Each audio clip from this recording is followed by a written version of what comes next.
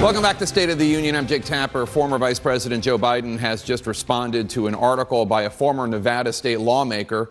Assemblywoman Lucy Flores says before a campaign event in 2014, the vice president stood behind her backstage, smelled her hair, kissed the back of her head. Flores writes that made her feel, quote, uneasy, gross, and confused, unquote. In a statement out just moments ago, the former vice president says he's given countless handshakes and hugs on the campaign trail, quote, and quote, not once, never did I believe I acted inappropriately. If it is suggested I did so, I will listen respectfully, but it was never my intention, unquote. Joining me now is former Nevada state lawmaker Lucy Flores. Assemblywoman Flores, thanks so much for joining us. Let's go back to that day in November 2014. The vice president, Biden, has come to Nevada for a campaign event. You're running for lieutenant governor. You're both backstage, waiting to go on stage. What happened next? Well, it happened also suddenly. Anyone who's ever been at a rally recognizes that there is just chaos. There's a lot of energy, that everyone's running back and forth. Eva Longoria was there. We were all lined up next to the stage. Eva was in front of me. Joe Biden was behind me. I'm kind of preparing myself to give these remarks. It's the very last days before the election. And very unexpectedly and out of nowhere, I feel Joe Biden put his hands on my shoulders, get up very close to me from behind, lean in, smell my hair, and then plant a slow kiss on the top of my head. And that in and of itself might not sound like it's a very serious thing. That in and of itself might sound like it was innocent and well-intentioned.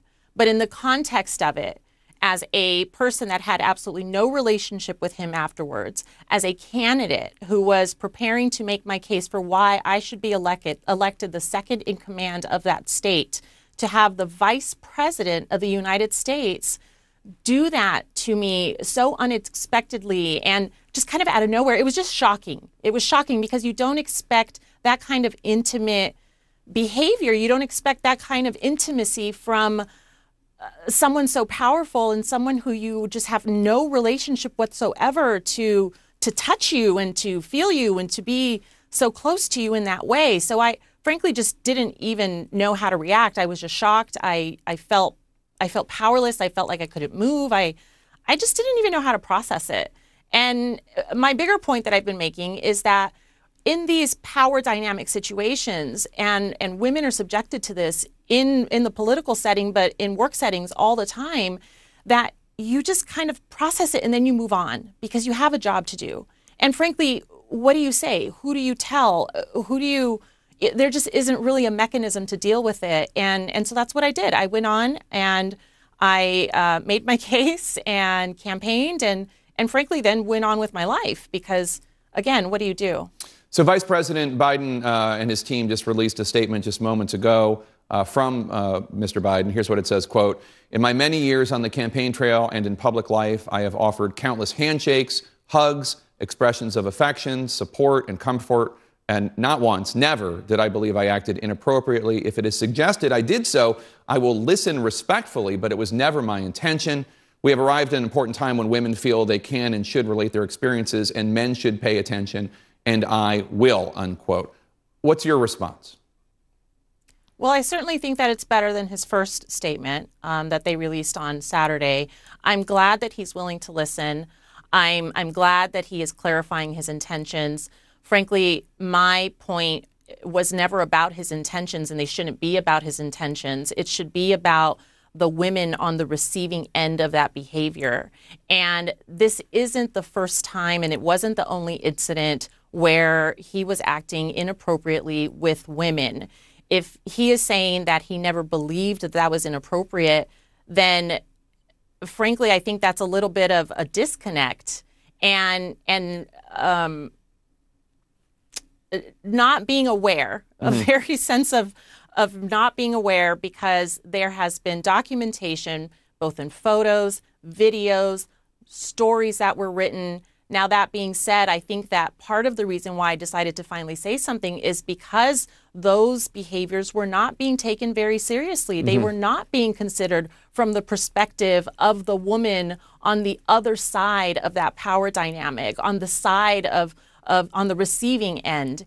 And I just can't imagine that there was never a situation where someone said to him, Vice President, Mr. Vice President, you probably should stop doing that. You should probably stop touching women in that way. You should probably keep your hands to yourself. So, Assemblywoman Flores, you write in the piece that you wrote for The Cut that you know that people might accuse you of being politically motivated here.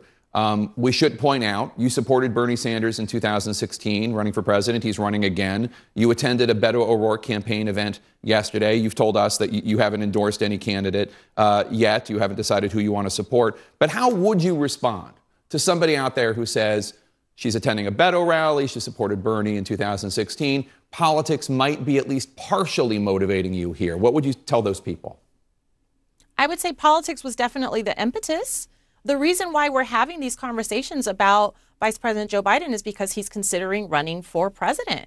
And frankly, the reason why I felt so compelled to finally say something was because over the years, as this behavior was documented, as it was frankly dismissed by the media and not taken seriously, that conversation was not coming up in the discussions about whether or not he would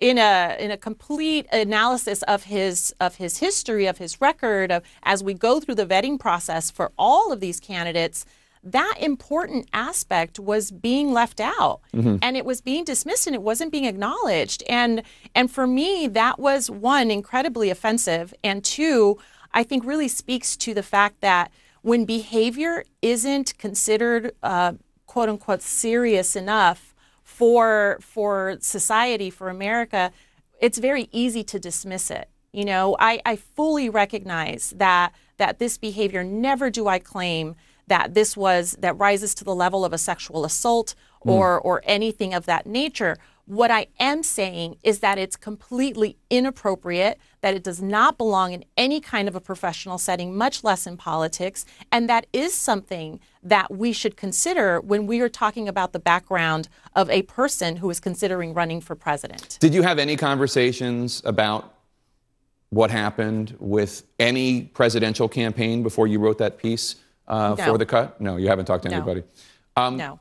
Vice President Biden is widely expected to announce a run for president in the coming weeks. You say that is why you decided to speak out now. Do you think that this is disqualifying for him?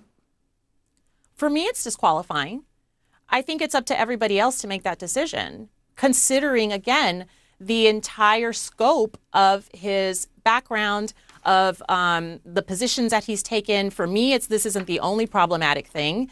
I think that his response to the way in which he handled the Anita Hill hearing was completely also inappropriate and lacked empathy and frankly lacked accountability. You know, saying that he wishes that there was something more he could have done, I think is just, again, a complete lack of accountability. You were the chair. You were the chair of that hearing, and you could have done anything you wanted. So, in addition to, previous anti-abortion positions that he's taken, et cetera, I find a lot of his background problematic, but that's for me personally. So, and what I think is also important, and part of the reason why I felt a little bit less pressure in terms of speaking out, is that we are often pressured to keep our mouths shut about anything. We, as party loyalists, as party stalwarts, as our foot soldiers for the party, we are expected to, quote unquote, keep our dirty laundry to ourselves.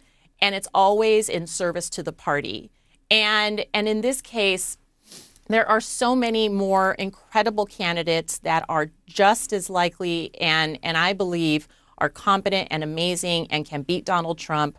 And so I did feel like I felt a little less pressure in terms of feeling like I could speak out because we have options. We have options, and I don't feel pressured to stay quiet and just take one for the team the way in which we're always asked to do and never speak out about the things that we believe are wrong. The co-founder of the Latino Victory Project, Henry Munoz, who organized this event in November 2014, he released a statement that I know you've seen. It says in part, quote, "At no time were these two leaders, you and the vice president, alone together, and I and the organization I co-founded and those in attendance do not believe that circumstances support allegations that such an event took place," unquote. What's your response to that?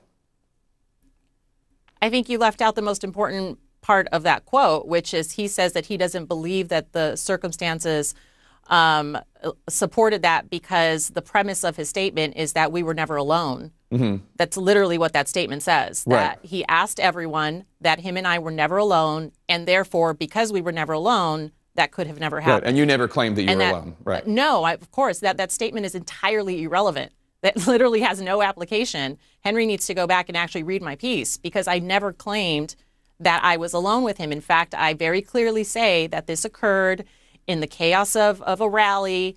Eva was in front of me, he was behind me. And frankly, there is so many more documented instances of him doing the exact same thing that, to me, whether you believe me or not, isn't as important as literally taking a look at the entire history of his behavior, because it's out there. And this is something that we have known for a long time, Jake. This isn't something that's new. So my last question for you, Assemblywoman Flores, and I do want to take a moment to acknowledge it's not easy to do what you're doing, and I thank you for coming on and having the courage to do so. But what are you looking for from the Vice President here, Vice President Biden? Are you looking for an apology? Are you looking for him to change his behavior? What's the end game here? What do you want? Absolutely. Yes, of course I want him to change his behavior. And I want him to acknowledge that it was wrong. And I want this to be a bigger discussion about how there is no accountability structure within our political space, either for instances in which women feel that there was inappropriate behavior, or more serious instances in allegations of sexual assault, et cetera. We are not protected in politics. And frankly, on a much larger scale, we also need to have a conversation about powerful men feeling that they have the right to invade a woman's space whenever they'd like. This really is about women feeling like we have agency. If we don't want you to touch us, then don't touch us. If there isn't a personal relationship, if there isn't a history there, if this is inappropriate, if this same situation occurred in a work setting and a CEO came up to a female staffer and did the exact same thing, that staffer would be able to complain to someone. Mm-hmm. That staffer would say, this was very weird, and it made me feel very uncomfortable, and he needs to stop doing this. And if that CEO continued that behavior, and that was a pattern in practice, that would be a sexual harassment claim. So there needs to be that level of accountability in our political system, and also just generally speaking now as we move forward, women should have agency in their own personal space and on their own bodies. Assemblywoman Flores, thank you so much for your time today. We appreciate it. Thanks, Jake. My next guest...